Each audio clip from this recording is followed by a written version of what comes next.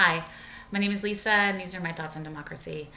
I think most Americans grow up believing that democracy is a right, and absolutely should be.